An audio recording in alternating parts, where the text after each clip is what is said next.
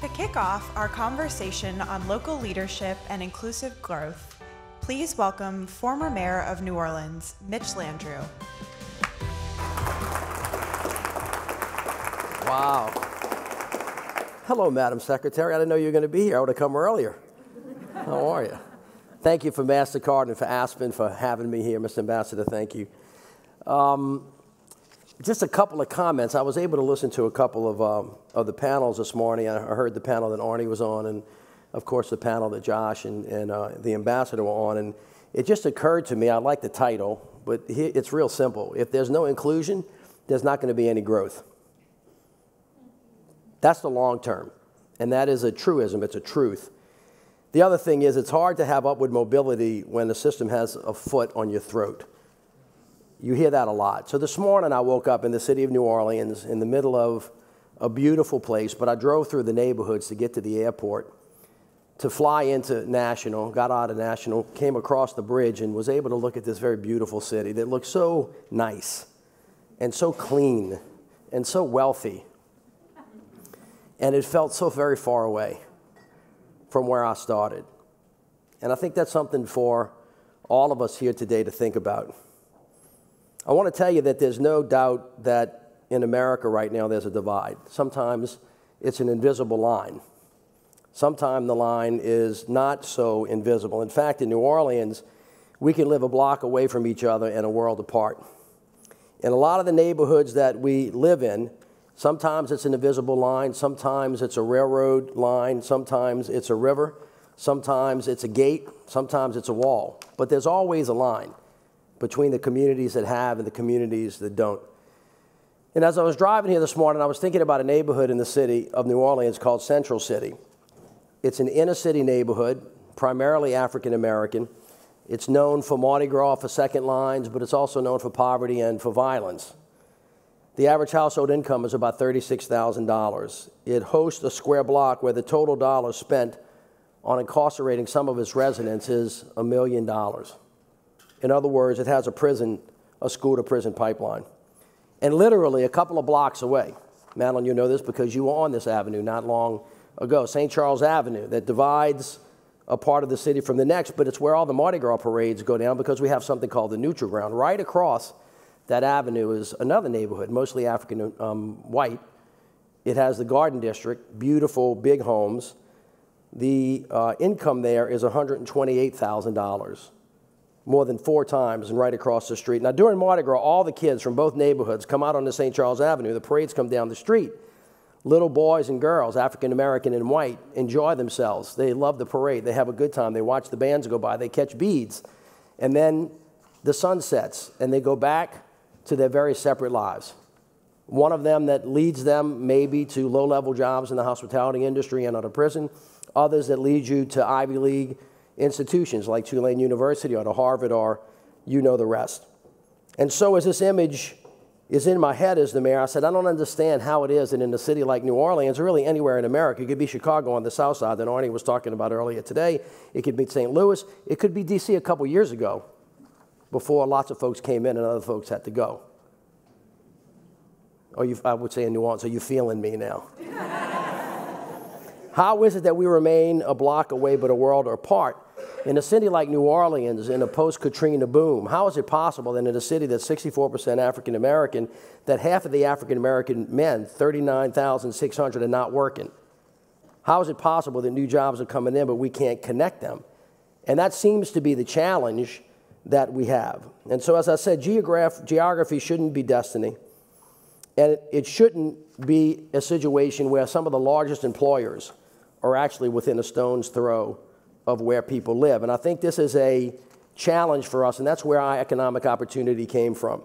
So I asked our team to figure out what the barriers were, wholesale and retail, how we were going to connect people to jobs. So we talked to CEOs and we brought them in.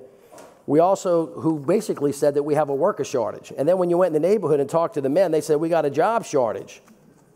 There was a communication problem here at the beginning, but it was an institutional problem that we hadn't fixed. So we started something called the Anchor Institution Strategy, or I call it the high noon strategy. And it was pretty simple. At high noon, when the sun was shining at its brightest, Wherever the shadow of that business cast, everybody that lives in that neighborhood ought to be working in that building. It was kind of a simple way of saying that you have to be an integral part of the neighborhood. So just a minute ago when Josh and those guys, and by the way, kudos to the Business Roundtable for saying something that's long overdue, which is that shareholder interest in the short term is not the best way for America to be an inclusive growth society. If you're not thinking about the neighborhood that you live in, the people who are working there, then in the short term you might get better, but in the long term, again, as I started off, if you don't have inclusion, you don't have growth. And so we actually started to think about what are the really specific things that you had to do in terms of job training, worker identification, breaking down the barriers to actually make sure that you include people in an intentional way who not only need help but actually live in the communities. Because if you're not a part of the community, then you're not a part of the community. And that's where isolation and alienation comes from, that begins to manifest itself politically, economically, and then on a policy perspective. In the city of New Orleans, we had to change the rules for people that were doing business with us. All the billions of dollars that the city was spending, we asked them, tell me about your hiring practice. Tell me whether you ban the box. Tell me about your training programs. Tell me whether or not you have incentives to hire minority businesses. What's your equity portfolio look like? Who are you buying and selling your paper from? Who's doing your transportation? Who's doing all the work in accounting? Do you really mean what it is that you say when you say that you want to be inclusive, not just in your philanthropy, in giving little bits of your money, although it's a wonderful thing to do, to give things away, but in terms of the total amount of where your impact can be? What are all the major businesses doing in terms of their spending power, and how does that actually work? Now, we have major gaps still in the city of New Orleans. But after we started really working on it, after we brought in the not-for-profit sectors, after we brought in the for-profit sectors, after we brought in the training programs, and actually we started to mean it, we began to put people back to work. But at the end of the day, let me say this. We are the greatest country on the globe, and we have to find a better way for upward mobility for everybody in this country, which means that you have to understand that diversity is a strength, not a weakness. If you believe that diversity is a weakness, in my opinion, ball game is over. Every institution that I've seen in my life that has grown more exclusive, has grown smaller and has atrophied. And that, in fact, is going to happen. And I would argue to you that I think that is what business is beginning to see and understand, given the demographic changes and the demand to have a more equitable, inclusive community. And in the city of New Orleans, I have to say that the future can only be bright if we embrace inclusion. I don't think it belongs to a place that closes itself off to young African-American men and women. It doesn't belong to a place where immigrant families and everybody else has to work 3 or 4 jobs just to make ends meet, pay taxes, and still afraid of being grabbed and thrown out of the country. The future doesn't belong to a country where middle-class men and women in Appalachia or the Midwest are being left behind by an economy that feels rigs and rewards only a few.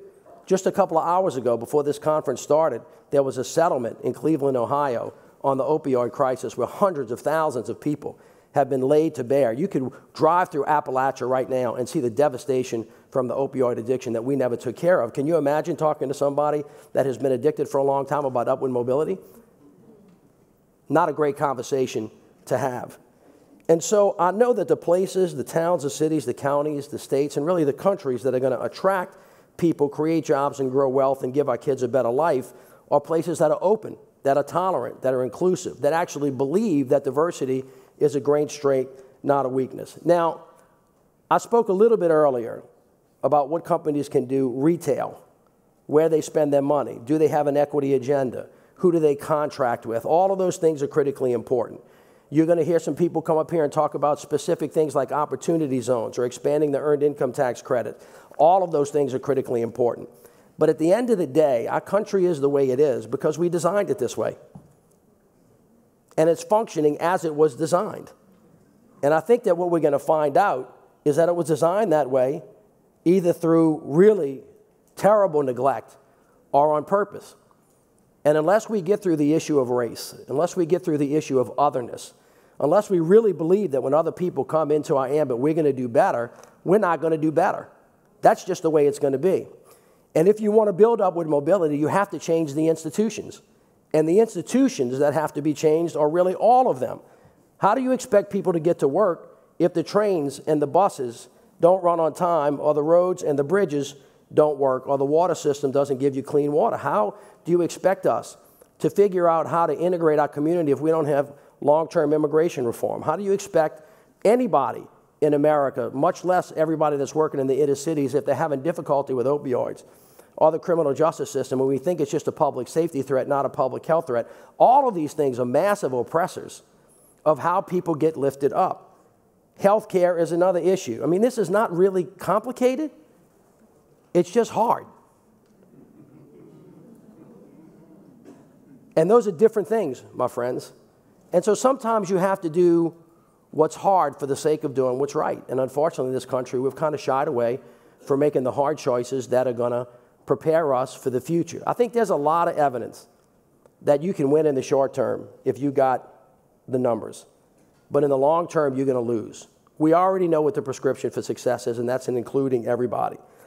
And so as I would just leave you today, your mama told you this, right? I mean, we're going to win when people are healthy, when people are wealthy, and people are wise. And people get healthy by having access to health care. They get wise by having good education and training programs. And that's what builds economic growth and wealth that includes everybody. And so I would just encourage you to not just think about the small retail things that are all important. The tax structure is really important and what it gives incentives to and what it doesn't. Opportunity zones are important. But if the gravamen of what it is that we do is designed to just bring a couple of people along a little bit at a time so other people can get far ahead and leave everybody behind, then that's the way the country will be. But if you want it to be another way, you have to acknowledge that the way it's designed is broken, and it's up to everybody in this room to fix it. Thank you so much. It's good being with you.